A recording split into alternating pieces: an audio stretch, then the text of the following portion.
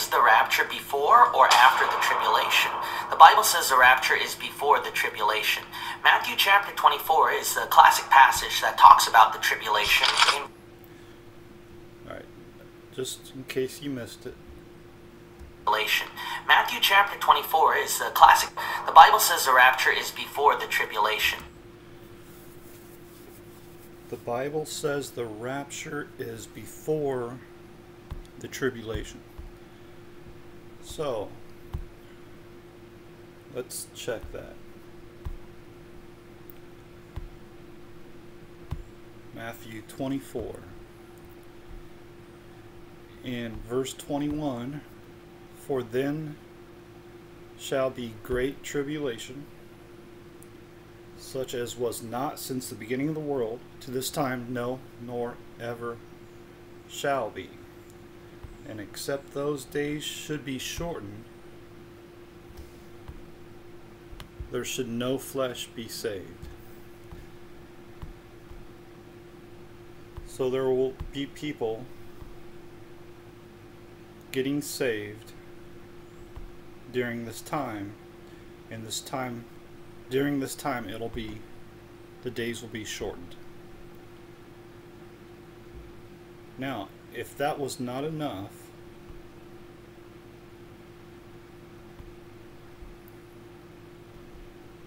verse 29, immediately after the tribulation. I don't know how people are missing this, really. Immediately after the tribulation, they shall gather together his elect. That's what people are referring to as the rapture. That's when we read in what is that, 1 Thessalonians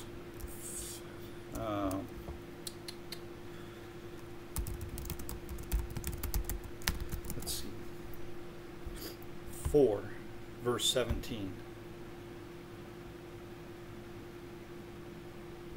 It starts in verse 16, so let's go here. For the Lord himself shall descend from heaven. Okay, so this is right here. Then shall appear the sign of the Son of Man in heaven. Okay, this parallels this. For the Lord himself shall descend from heaven with a shout, with the voice of the archangel, and with the trump of God. And the dead in Christ shall rise first. Then we which are alive and remain shall be caught up together with them in the clouds to meet the Lord in the air. And so shall we ever be with the Lord. That's the rapture. Okay, and that parallels verse 31 as angels with a great sound of a trumpet. Alright, with the trump of God, and they shall gather together his elect, which is those of us that are saved, that are born of the Spirit of God. And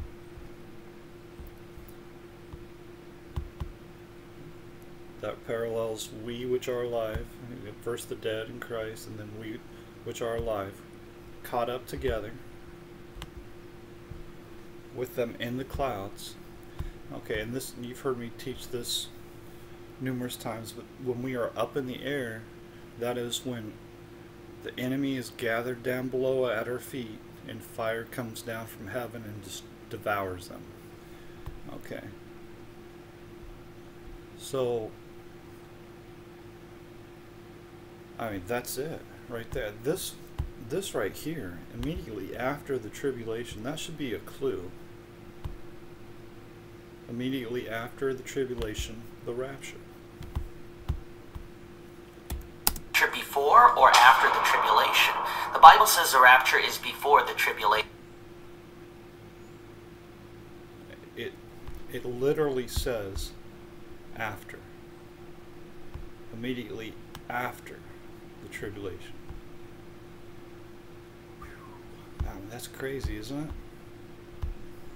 And it's because of these strange doctrines that people teach that they don't have any understanding of the end time scenario. The end time scenario is so simple, and it's told to us in many different ways, but it always says the same thing: that Jesus is coming in the clouds of heaven. We are lifted up with him, and the enemy at our feet is destroyed forever, and then we are placed back down on the earth, the new city, the holy city, the new Jerusalem. And there will be no more pain, no more suffering, no more sorrow, no more death. And let's do that. And here, I'll tell you what. Let's let him talk a little bit. Tribulation. Matthew chapter 24 is a classic passage that talks about the tribulation. In verse 21, for then shall be great tribulation, such as was not since the beginning of the world. So Matthew 24 is about the tribulation, but the Bible calls this a time period of wrath. It mentions in verse 16, then let them which be in time period of wrath. Oh, there is no mention of wrath. Alright, so this is what happens, is they confuse tribulation with wrath. In Judea, flee into the mountains. That matches with the book of Luke, chapter 21. Alright, we better go there. Matthew 24, Mark 13, Luke 21 are all parallel chapters talking about the same event. Let's see where he's at here. Then let them which are in Judea flee to the mountains, and them which are in the midst of it depart out, and let not them that are in the countries enter thereinto. For these be the days of vengeance, that all things are written may be fulfilled. So this parallels when Jesus is referring to the abomination of desolation, this has to mean non-believers or unbelief. There's nothing more abominable or more desolate than unbelief in the Lord Jesus Christ, spoken of by the prophet Daniel. And that is a parallel: when ye shall see Jerusalem compassed with armies, then know that the desolation thereof is nigh. Armies are those that do not believe. I know this gets a little bit difficult for some.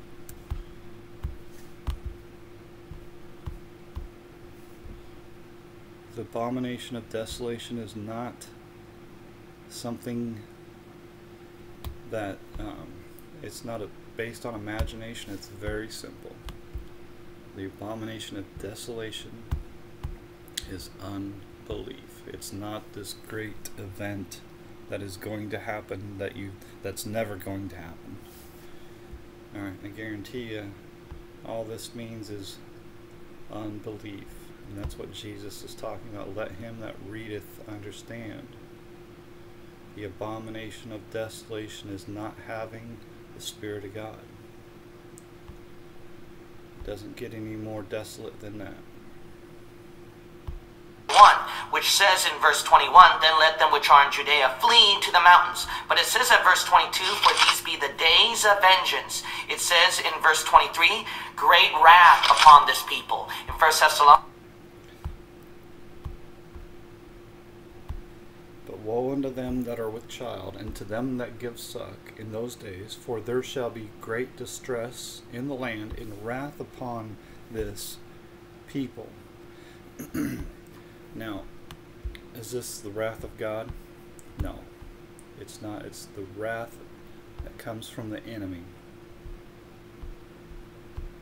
Thessalonians chapter 5 and verse 9, for God hath not appointed us to wrath. We are not All right, 1 Thessalonians 5.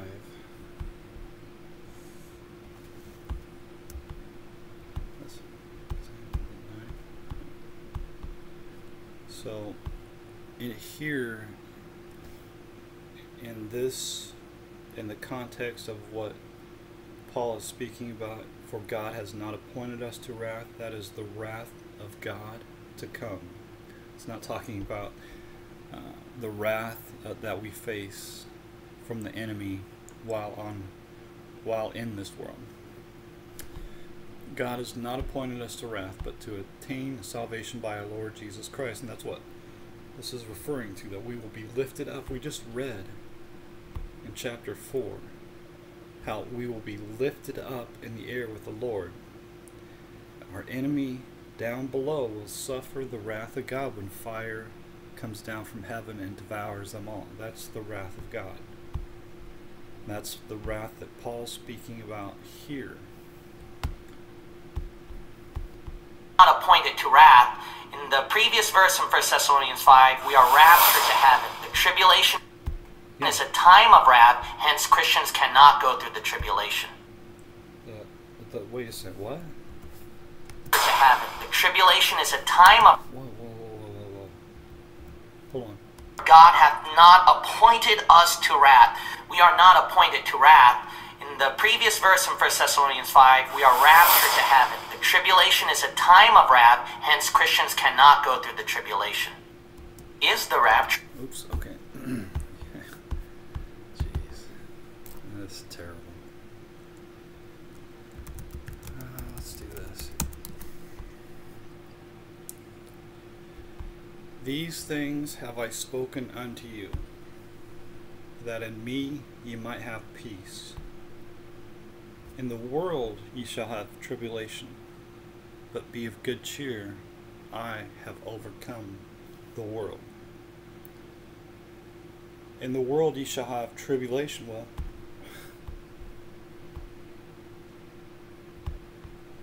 that's what Jesus is talking about. Is he not in Matthew 24? 5, we are raptured to heaven. The tribulation is a time of wrath, hence Christians cannot go through the tribulation.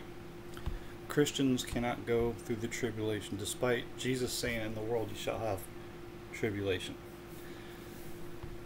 Alright, so the whole basis of this, and I've tried to look at it from their viewpoint, that this is all talking about, you know, when it talks about the tribulation, it's talking about the wrath of God. The problem is all this happens before this. Okay, and then, but that's not it. That's not the big thing. That's not the biggest problem here. For then shall be great tribulation, and except those days should be shortened,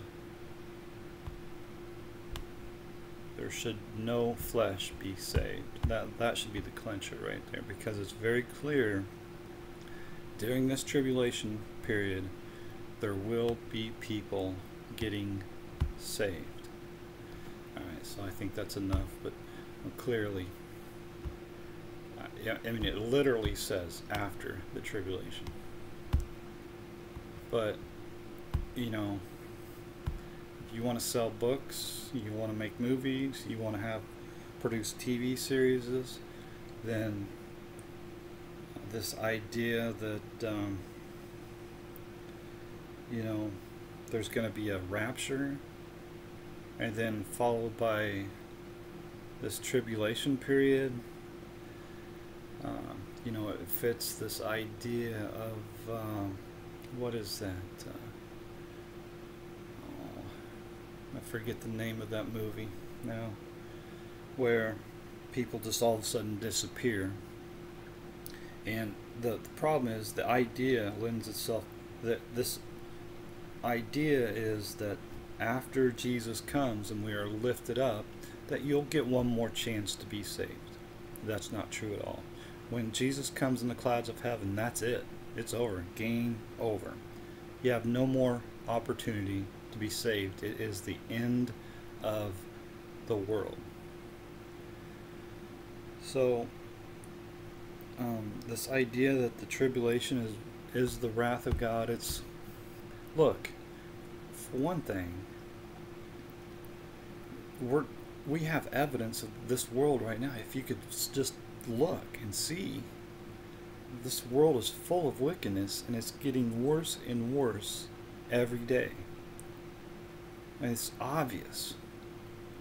Maybe not for young people, but old people like me, it's obvious. The world has just gotten worse and worse and worse, and it's going to continue. It's not going to get better. It's going to get worse before it gets better, right? So, the other idea is that, well, okay, the Antichrist, he's going to come during this tribulation time, so we don't have to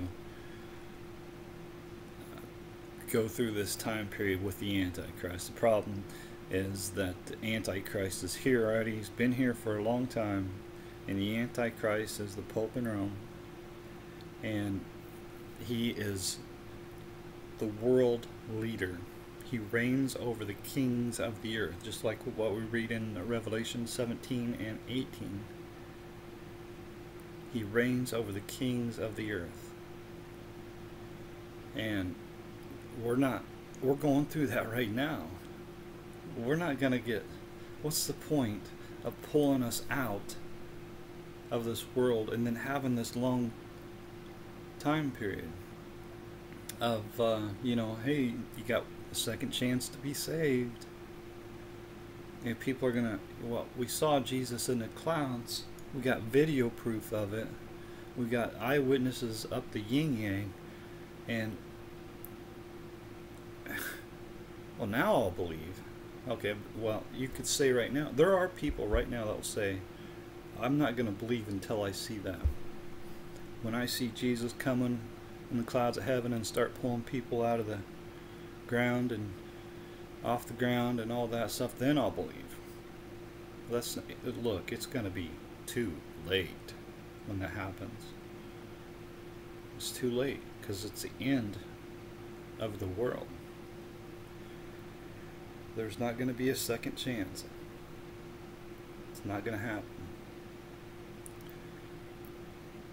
And I don't know why this is so confusing for people. I think because it's this idea that, we're going to see Jesus coming in the clouds of heaven, and we're going to be lifted up with him. The enemies down below are going to get destroyed, and then we're going to be set back down on earth in a perfect world, a new world, new heaven, new earth. That idea just doesn't sound as confusing and fantastic as this idea of UFO aliens, of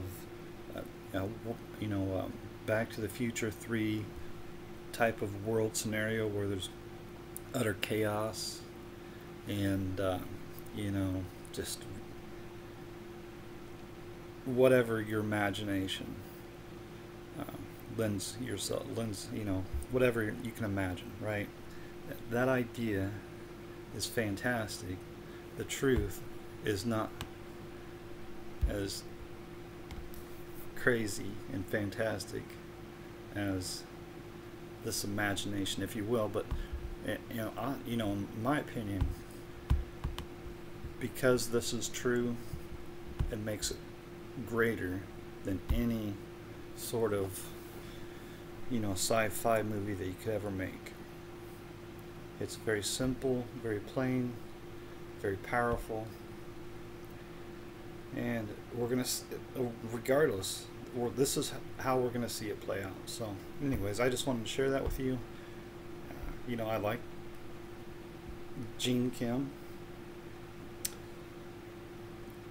but very comforting to know that we're not gonna have tribulation in this world.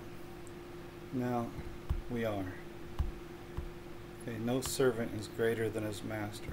Our master suffered. We're going to have to suffer in this world. This world is going to be getting worse and worse, and that's why it's all the more important to preach the gospel and to tell the truth so that others might be saved. Okay, that's enough.